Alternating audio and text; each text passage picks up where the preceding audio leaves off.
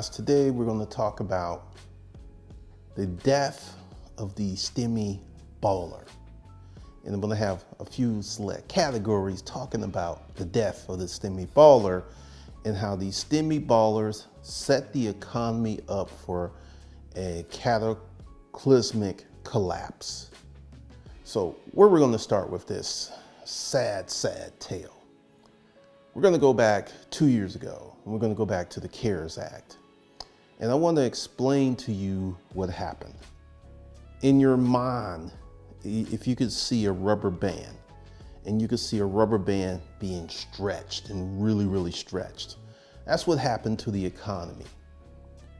And there was a few caveats here that really made this pernicious. Number one, the government gave the American public, in the form of enhanced unemployment, direct stimulus checks, PPP loans, and EIDL loans, and we're going to talk about those in a minute, trillions and trillions of dollars, okay? Now, I'm in the process of selling off my rental car fleet, and I've noticed something really interesting. People who are spending their own cash that they earned, are really judicious and careful, and they will scrutinize. I had a guy came and look at the car 3 times because he was spending his own cash. See, the Stimi ballers were operating on a fundamentally flawed situation. I have this expression that I've loved to say: luxuries once tasted become necessities. And these Stimi ballers who were getting this enhanced unemployment, direct stimulus checks, PPP, and EIDL loans got trillions and trillions of dollars they didn't have to work for. So unlike the careful people who are spending their own cash, the Stimi ballers spent money like it was crack. The Stimi ballers stimulated the economy. Now let's get into the enhanced PPP and EIDL loan fraud. You had, because there were no safeguards, there was no checks, once people realized that they were able to get all of this money with some simple paperwork that no one checked, these folks went crazy. It's estimated that the CARES Act fraud to be at $500 billion. So what did these people do? Did they invest the money in the stock market? Some people did. Did they buy cryptos? Some people did. But the vast majority of people spent that money in the economy, including the PP. You know what they did with the PPP proceeds? They bought Lamborghinis, they bought Ferraris, they bought houses, they bought land, they bought Rolexes. All of these purchases that were made with the PPP funds that were fraudulently obtained, the person who sold the Rolex, the government didn't go, hey, no, they got to keep that money. So what we had for almost 2 years is a seriously enhanced economy. Now, I want you to imagine the rubber band. And you know, if you take a rubber band and you stretch it and you stretch it and you stretch it, right? What happens when that rubber band, the tension is taken off the rubber band? It actually, if you can have a high-speed camera, you can see this. It actually contracts to a size smaller than it started out. And this is what's going on with our economy. In my video talking about the 2 companies, Walmart and Target, that were jump-starting the recession, it wasn't just Walmart, it wasn't just Target, it was Costco, it was Dollar General, it was everybody. Because in this enhanced, stimulated economy, we were living in a phantom economy. It wasn't real. And because these people had to do absolutely nothing to get this money, they spent it like it was crack. like it was burning a hole in their pockets. They had to spend that money. See, we're about to have a little conversation here, and this is something one of my mentors told me. He said, it is best for you to earn 10 million than for you to win 10 million. And I was like, when we were having a conversation one day, and I was like, why is that? He said, if you spend years earning 10 million, you're gonna be more careful, you're gonna be more cautious when it comes to spending that money. If someone just, like you won the lottery and someone just said, bam, here's 10 million, you will spend that money like it was nothing because you didn't have to do anything to get it. See, that's one of the issues that we had with the CARES Act. I believe the CARES Act was fundamentally flawed. Everyone was panicking. The folks, they like, we have to do something, and they rushed this thing out, and it set the stage for what we have. Because see, the death of the Stimi baller, there are no more Stimi ballers. There's no more stimulus money. So now we have the naked real economy. Now, before we got here, before the pandemic and before 2020, I was doing several videos talking about how weak the American economy was. I was like, do not be hoodwinked, bamboozled, led astray by these low unemployment numbers. Why do I say that? These low unemployment numbers are mostly for BS jobs that a person can have this job and not be able to pay their rent. This is the majority of these so-called good jobs. So America wasn't really producing high quality jobs. Now we're going to talk about what happened with that after we had this discussion with the PPP fraud. I remember I changed banks. I was with my banker, and she said, we have all of these people, white people, coming in, opening up business bank accounts. Because once the word got out on the street that you can get this PPP money and you didn't even have to have real business, and they were sending you real checks, real dollars, real cash, floodgates were open. Now, all of that money has been removed. The enhanced unemployment. Oh, wait, it's more to it. Remember, you didn't have to pay your student loans. You didn't have to pay your mortgage. You didn't have to pay your car payment.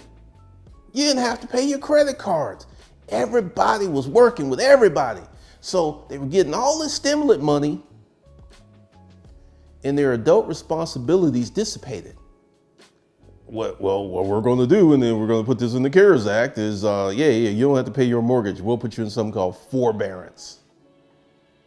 See, a lot of people read the fine print on the forbearance. I have a friend who's a real estate investor, and she did not get into forbearance because once you're in the forbearance, you can't go out and get another piece of real estate because you're in forbearance. So she said this was going to curtail a lot of my real estate activity. So she didn't go for the forbearance. She just rolled it out, and she just completely emptied out her emergency fund to pay her mortgages on her rental properties. Because due to the forbearance and due to, oh yeah, you couldn't evict people for not paying rent. She had 15 properties and like 5 of her properties. These folks weren't paying rent, and she's like, drive by. They were going to work, but they were on that Stimi money high. I don't have to pay rent. I don't have to pay my car note. The repo man ain't repoing. The eviction man ain't evicting. The foreclosure man ain't coming. And this went on for months. Now, these were the Stimi ballers. Some of these people got more money from the stimulus than they ever made in their life from the effort and the work of their abilities. Some of these stimulus people went crazy. And this didn't, like I said, this didn't happen for a week or two. This went on for months. In some cases, this went on for 2 years for some people. And this set the economy up for the crash. Remember that rubber band I was talking about? And now all the tension is off the rubber band, and it has shrunk less than it originally started off. That's where we are. And this is setting the stage for a lot of nasty consequences. There's an investor, Michael Burry, who is shorting the economy. This man, I believe, I don't know if he was the guy who did the big short. I'm not 100% sure on that. But this guy's made some pretty bold predictions that have come true. And what he's predicting, because right now, if you go to the YouTube finance sector, everyone is telling you to buy the dip. There's this great wealth transfer going on. Michael Burry has a different thing. He says the stock market is going to keep dropping. So some people are going to buy on the dip. Correction, some people bought on the dip and it dipped more. And every financial YouTuber is regurgitating what the next financial YouTuber. Buy on the dip, keep buying, keep putting money in the stock market. Dave Ramsey, like the stock market's only come down 7%.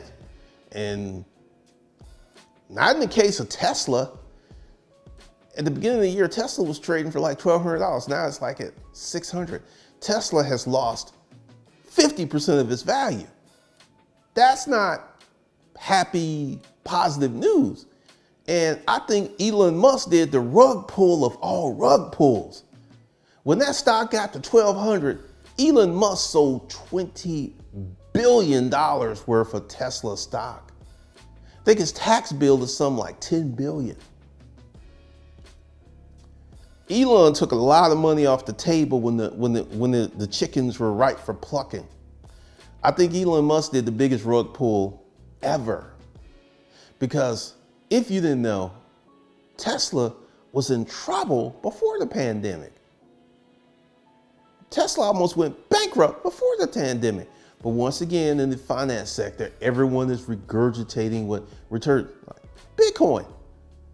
Bitcoin has lost 50% of its value. That's a crash. Michael Burry and some other smart people feel that it's going to go lower. There's a guy who took a lot of heat and he said Bitcoin's price was going to be 20,000. And when it went to 24, that's when people started interviewing him. See, I feel, and this is not financial advice, because you're going to do what you want to do regardless of what I say. I feel that in this situation that we currently are in, buying the dip can be one of the worst things that you will ever do, because I believe this is the beginning of a pronounced long-term depression of stock and crypto. Why did I say that? First of all, Bitcoin was supposed to be immune to the gyrations of the stock market. Bitcoin is closely correlating with the stock market, something it shouldn't be doing. As all crypto, as Bitcoin goes down, pretty much most cryptos go down. I don't really study crypto, so I don't know if there's any cryptos that are up.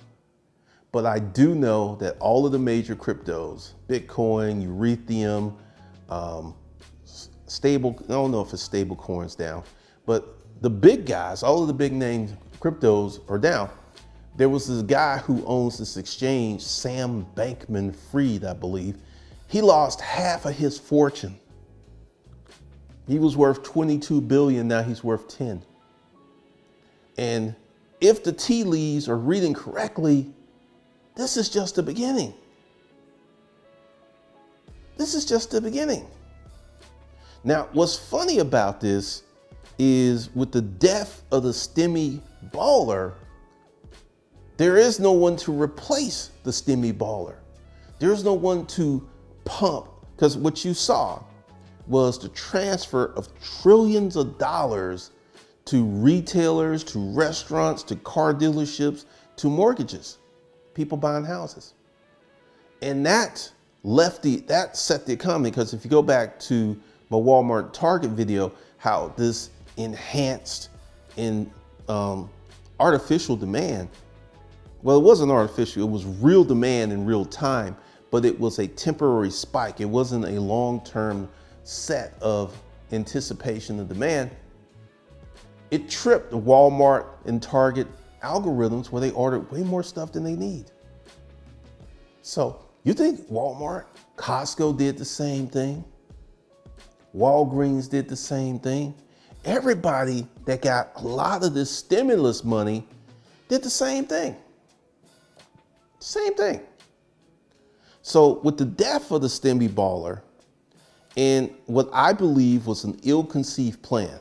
Now, I believe if Congress had did something, and not to the extent, because I believe it was too generous, because one of the things, you cannot just give people money for doing absolutely nothing.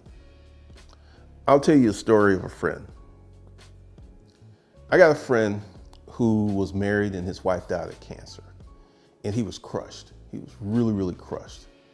And then when he's tried to date, and this is an older guy, he's in his 50s, and I think he and his wife was married 20 years before she died. So he started dipping his toe in the sugar baby waters. And he's a very nice guy. And he was talking about, there was this girl that he was talking to that he messaged, and she needed $2,500. And I was like, my dude, do not tell me that you sent $2,500 to this woman. He said, well, she just seemed to be in sole need. So let me get this straight, my dude. You sent $2,500 to a woman you never met. She's done nothing for you. And he's like, yeah, he's a generous guy. And then a few weeks later, she needed $5,000. And he didn't send that. Then he's like, man, every day she's asking for money. I'm like, you think? Dude, what you did, I'm gonna give you an analogy, my dude. What you did is you put a bowl of milk on your back door step, and a little kitty cat came and lapped up that milk, and then you woke up the next day to meow, meow, meow, because the kitty cat was expecting more milk. And he said this woman pestered him for money for literally 2 years. 2 years. This is why you can't give people money for doing nothing, because they're gonna come back. She came back over and over and over again. And this was, actually, this is kind of how I got the idea to start doing research on sugar babies. And I was like, dude, you cannot give these women money and they don't do nothing for you. You set the stage. And what the United States government did is set the stage for the Stimi baller. These people got used to this money. They got addicted to this money. So this set the stage for the bigger collapse, because the economy got hit with those trillions of dollars, like boom, boom, boom, boom. Like Mike Tyson doing body blows. Boom, boom, boom, boom, right? And then the money was gone. And the economy is reeling. The stock market is reeling. Crypto is reeling. Once again, let's see how this video aged, because a lot of you love to leave those little comments. I am predicting in the coming months, the stock market is going to drop even more. And crypto is going to drop even more. Now, why do I say this? I was watching the video and the guy put out a very interesting stat that I had to research, that literally 67% of the listed companies on Wall Street don't make any money. Let me say this again. Your DoorDashes, they don't make any money. I think Uber made some money. So what you're seeing is a lot of companies listed on the stock exchange are not generating a profit. How long can you run that shell game before one day it's like musical chairs? They play the song and people walk around and then the chairs disappear. 67% of the companies listed on the stock market exchange are not making any money. And this is mostly tech companies, to be factual. So you have an economy that had artificially enhanced demand that was rug pulled out of it. And you have a bunch of companies listed on the New York Stock Exchange and S&P 500. They ain't making no money. Walmart's making money. Target's making money. But a lot of these companies are treading water. It's only a matter of time before the chickens come home to roost. And I believe that time is coming very soon. And I'm going to tell you. And once again, you grown, you do what you want. I feel that buying the dip is going to lose you money. I would wait 2 years. If I was a stock market investor, I would wait 2 years to see what the market would do. That's just me. Because if you go ahead and dollar cost, let's say $1,000 and you spend $12,000 into the stock market over the course of a year, and over the course of the year, the stock market drops 80%. You've lost $8,000, which you could potentially get back once the market corrects. You could get it back. But I feel buying on the dip, because see, one of the things, and I watch a lot of YouTube, many people forget that the Great Depression happened and the stock market was depressed for 10 years. That's like, I keep hearing this thing. The stock market has had an average return of something for the last 100 years. And I'm just sitting there going, it's only 2022. I got to fact check that and research that, but we're in a position with all of the elements and things that I put out, like Tesla. Tesla was going to go bankrupt. But once again, we have a version of, it's not the Hunger Games. It's not a Ponzi scheme. It is artificial manipulation of the stock market. And give you an example. The fundamentals of GameStop are horrible, but this stock got pushed up because of manipulation of the hedge funds and retail investors. So if you know what you're doing, the stock market is a game that you can play and you can make a lot of money if you know what you're doing. But the average person doesn't know what they're doing. The average person just got in the stock market because the guy next to him at the gas station was talking about, yeah, man, I made like, $50,000 on Tesla. Word? And you're on your phone, like, ooh, buying some Tesla stocks. See, it's he said, she said, whisper campaigns. When the internet first started, there was something that was called whisper rooms, where people would just go in and put some information on the internet to boost up a stock market. It was quite the early version of a pump and dump. Get all people excited and gassed up, right? Well, one of the things that people don't understand is when you're investing in stock as a retail investor, you're playing against the house. And the house usually wins for a reason. So I feel that we're on the beginning stages of a prolonged depression of the stock market. I know that's bold talk. I know that's crazy talk because every YouTuber in the finance is buy the dip, buy the dip, buy the dip, invest your money in stocks. Let's talk about that. I did some research that 81% of the people in America make less than $35,000 a year. What does that mean in terms of investment? Any money that these people in that 81% invest, they can't afford to lose it. Like, all your favorite YouTubers who make anywhere from 25,000 to 300,000 per month. And they're like, hey, I just bought, there was a guy, I just found him, Jordan Welch. He just spent $100,000 in the stock market. He bought 1 Bitcoin. This dude makes $25,000 a month from YouTube. So let's say all his investments go south. He makes $300,000 a year from YouTube. He will be okay. Can you afford to lose a dime?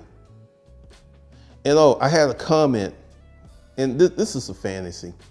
There's so many people who feel that there are folks who are extremely rich that look like you and speak like you and act like you. They got all this money, but they don't use it. Like one fool put this on my channel, and I actually told him he was a fool. Believe that my friend who's living in his car with health issues has millions of dollars somewhere, and he's just doing that. Let me tell you something about getting old. I'm 55. And comfort is a supreme thing when you get old. This is why I could not do van life. I could live in a nice RV, or I could live on a boat. I could not live in a van. Couldn't do it because it's uncomfortable for me. And what I've seen is a lot of people get in van life and they'll do it for 2-3 years, except for Bob Wells of Cheap RV Living. He's 66. He loves that stuff. But he's upgraded. He has a bigger van, old person, more comfort. So I'm gonna tell you, there ain't nobody 80 years old with millions of dollars living in their car because they are that cheap with health issues. He had health issues when we were talking, so I know they're worse. There ain't no way in hell he said no. Oh, and also, once again, to the conversation, and this is one of the things, and this is something my girlfriend and I talk about, reading comprehension skills. This guy was against making money. He was against money, but once again, some internet keyboard warrior, some Yahoo, well, yeah, he probably got more money than you and everybody else. Keep believing those fantasies, and you're gonna be an old person eating Alpo out of a can. The man wasn't about money. He used to argue with me. And I was just sitting there like, I think some people just comment because they're bored. But he did not pay attention to the video, because if he had, he never would have made that comment. This dude don't have no money. That was the whole point. That's why we stopped talking, because he was like, you just the money grubbing. You all about the money. Because he wasn't about that money. But once again, you have these weak, moist little men who want to come on the YouTube channel and comment, oh, because for some reason, this is funny. This was another comment. I have violence looming in my future. You know, last time I was in the fight, I was in the military. Basic training. I got in a fight in basic training. That was the last time that I was in an actual fight. That was 1985. Violence typically doesn't come my way because I'm not a violent person and I don't hang around violent people. But it's just kind of funny. But yeah, man, the Stimi baller, the CARES Act, set the stage for the great collapse. Now, there is a wealth transfer. There is indeed a wealth transfer. And you know what the wealth transfer is? You saw it during the great Stimi baller moves. There were some people who saved that money. There were some people who invested it, but that was a small fraction. The majority of them spent that money like it was going out of style. Big Meech, they spent that money. They spent that money. And that's the wealth transfer. And like, you know, I'm about to piss off some people. And this is something one of my friends said. He passed many years ago. When I had hair, I used to get a haircut. He was my barber. He was like 70 at the time, so he's been gone for a minute.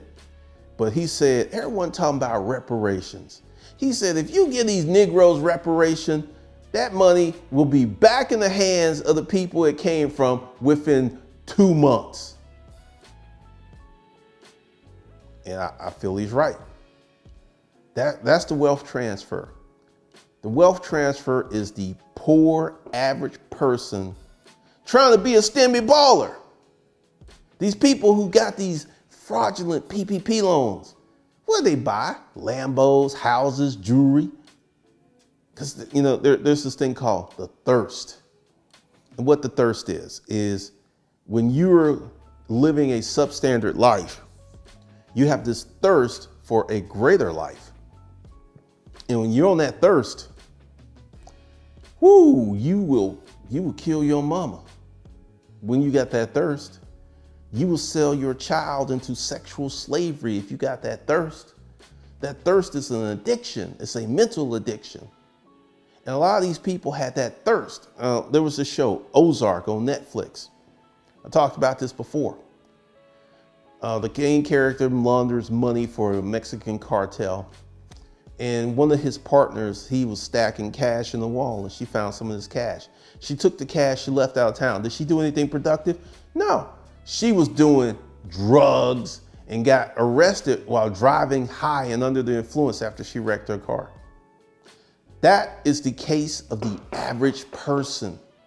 They get a bunch of money, they're gonna do something like that. Not everyone, but the average person is gonna do like that because they don't have any financial literacy. I am shocked at the number of people who don't have a proper banking account.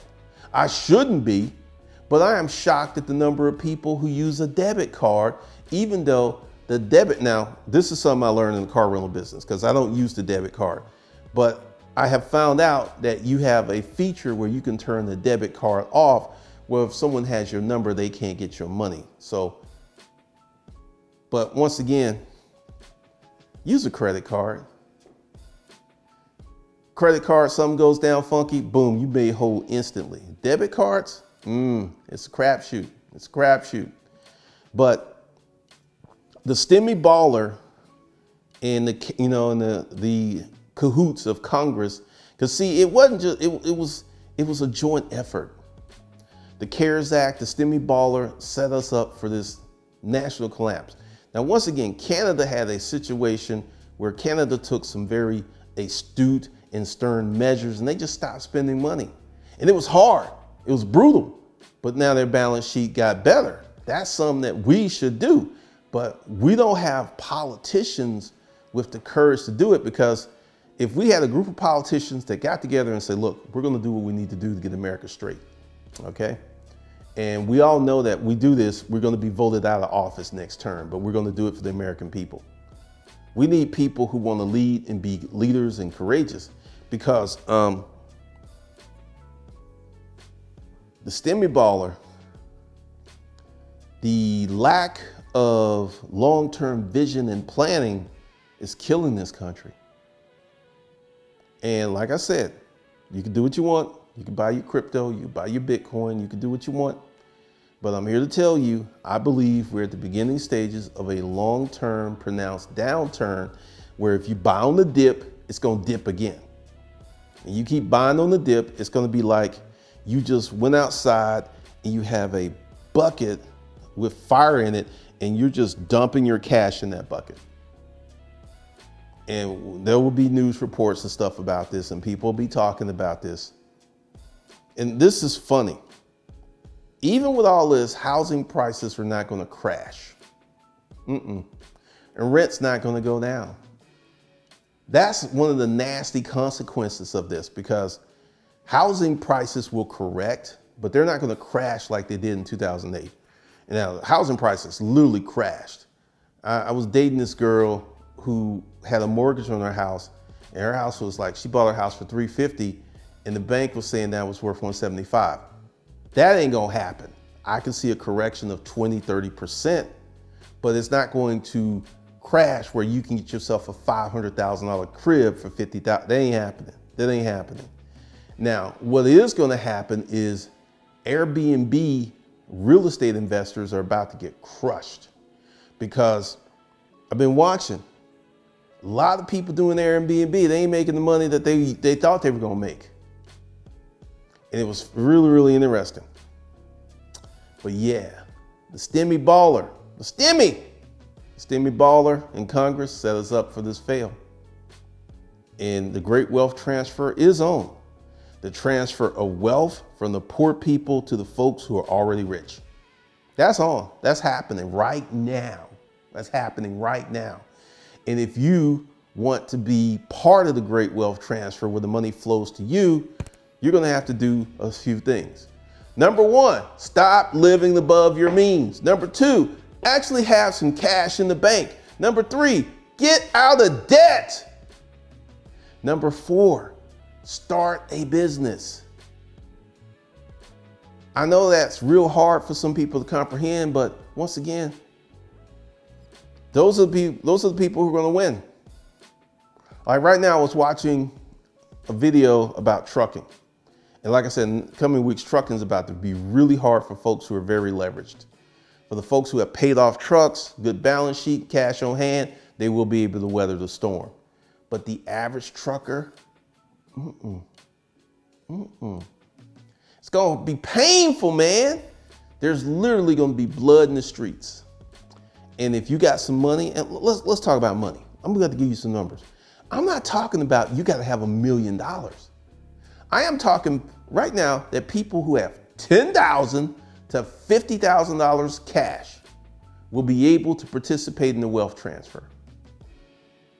I'm not talking about you got to be rich. You just got to have some cash money, some cash, and be diligent and know where to deploy your cash to participate in this wealth transfer. Or you can be out there spending every dime or believing that Joe Biden is going to cancel your student loans. How that working out? How that look right now? Joe Biden's canceled my student loans. I remember person after person called Dave Ramsey. It's like, hey, we got the money to pay off the student loans, but Biden's gonna. It never happened. See, there's this channel, and I'm not going to mention it. Well, you may know who it is, but I hate this guy's voice. It's a very weak, wimpy man voice, very weak. And what he does is he asks these people to do these simple things. And most people say no. And whenever the person does, he gives them like $500. And that's the whole, what his channel is based on, giving people who will help him out money. And I look at the number of people who are waiting on Jesus Christ to come back and save them. It's absolutely crazy because these folks are going crazy. I mean, how bad does your life have to be where $500 will change your life? Because he deals with a certain demographic. He ain't walking the streets of Sandy Springs doing this. He's in the hood. He's dealing with the lower social economic class. That's why he chooses his targets wisely. Homeless people, people in Walmart. Yeah. I hate watching it because his voice is just so weak and feminine, and it's just, ugh. So let me know your thoughts and opinions, and I will see you guys in the next one.